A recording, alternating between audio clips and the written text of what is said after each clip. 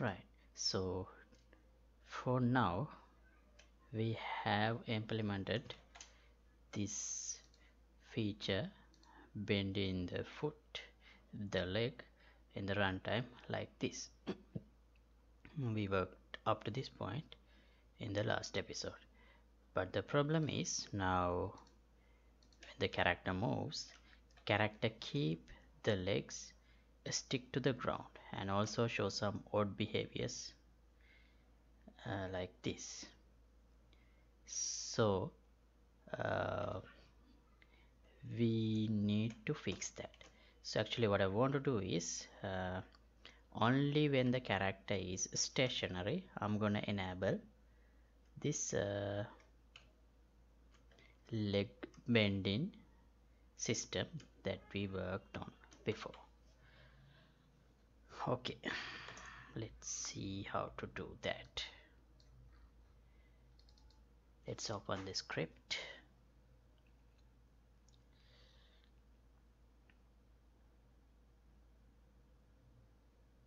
And so what I'm planning to do is I'm gonna define something like alpha value, which defines the amount that impact the leg IK solving applied to the skeleton based on the velocity of the character. So this is the solve leg IK's function that we use to bend the character legs. Now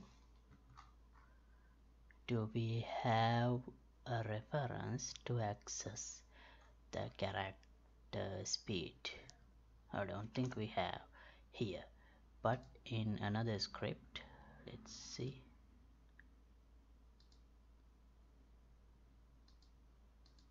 What are the scripts we have?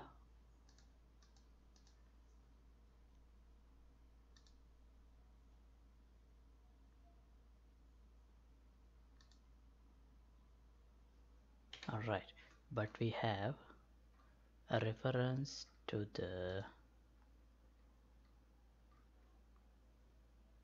rigid body here.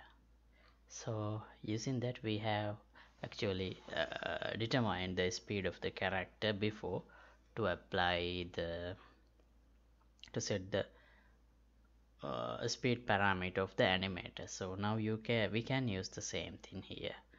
So inside this solve leg guy case, well, if the speed is larger than 0, if I completely disable this IK system, the result would be kind of not smooth.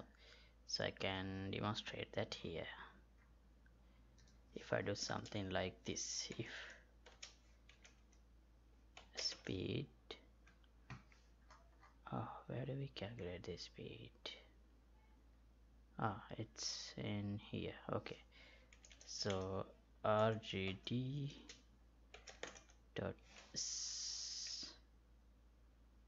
dot velocity dot magnitude is larger than 0. Well, instead of 0, let's try point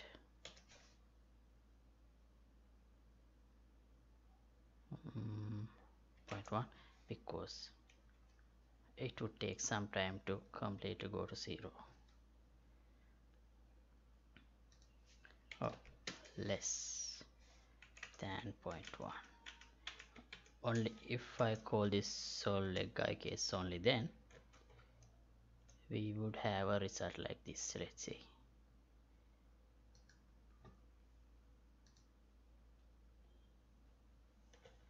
Let me put this cube under the character right here, and then if my character moves, you can see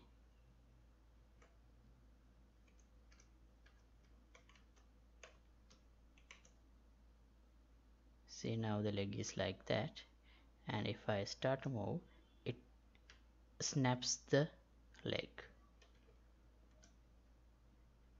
It does the snapping like that. See?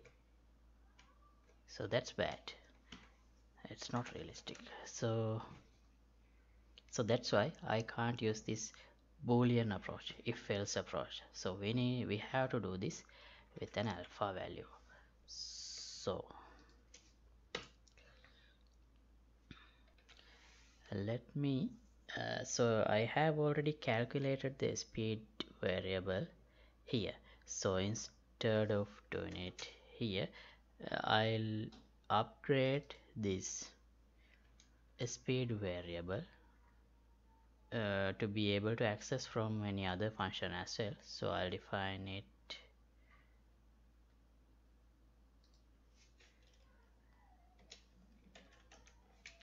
here, private float speed. Okay, now it is calculated here, and also I can use the same value here as well. So where should I use it? Update. This is the solve guy case function, and here I change for each leg. I change its location and rotation here, here, yeah, here and here, basically. That's all. So using the speed value, I need to create some alpha value for this. So let's define bend alpha.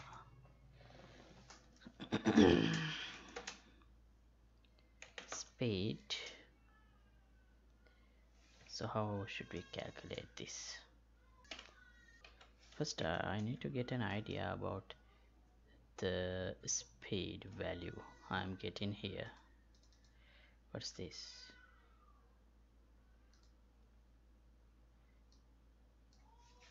Okay, so instead of this angle, let me print the speed so I can have an idea about the speed we have here.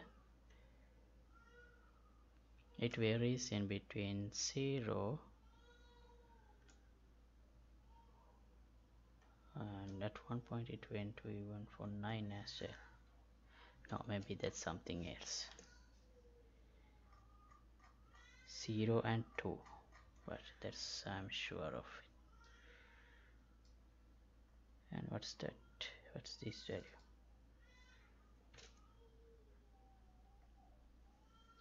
Right. So did I already define a float value for alpha? Oh no. Okay. Alpha equals. So what is the best way to define this? Let me think. Yeah, well actually this system is constantly trying to adjust this lift percentage to correct the leg position, the foot position. So I think we should limit the clamp value here using this instead of max value being 1, we should set it to a value derived based on the speed. So let's set speed divided by, let's say, we need to do it like this: 1 minus speed, and we need to clamp this value. Yeah, math dot clamp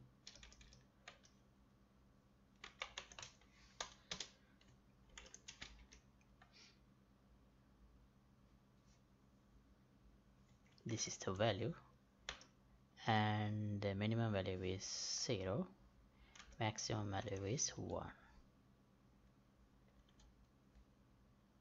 Right. Now, so when the speed is 0, this will automatically be 1. Okay, so right, so instead of this 1, I'll use ik alpha.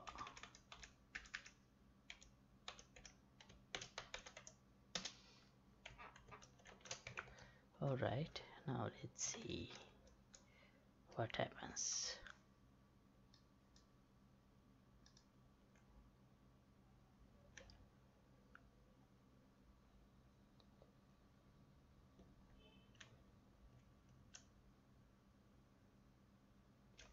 Wait a minute, instead of printing this speed, let's print the lift percentage.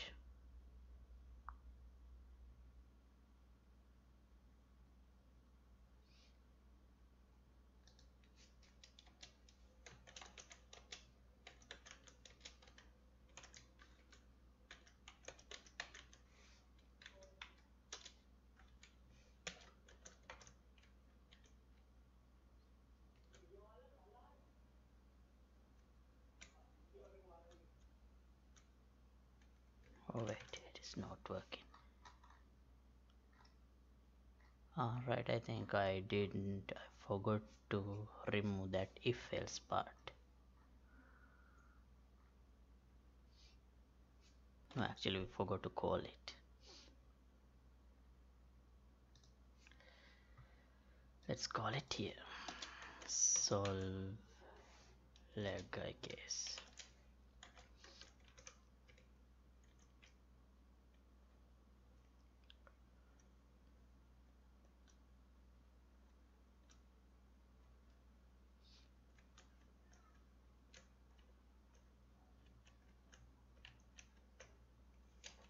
Is it working still?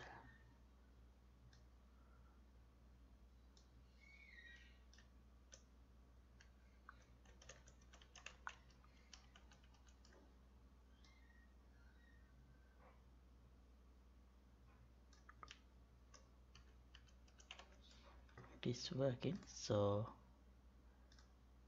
let's see if snapping happens if I move quickly.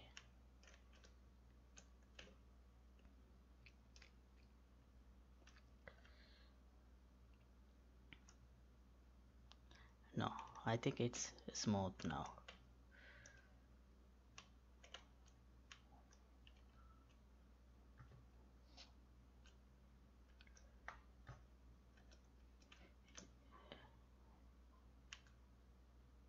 But why is it always printing 0 here? Right, so instead of printing this right here,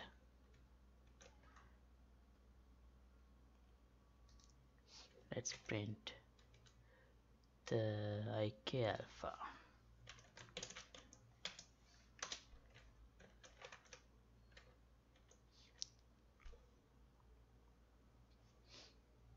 Okay, when it is stationary it's 0.99, which is roughly 1, and when we move it goes back to 0. Right, so that's exactly what I needed. See, now character is lifted only when the deer is stepping on that and also is stationary, like that. Okay,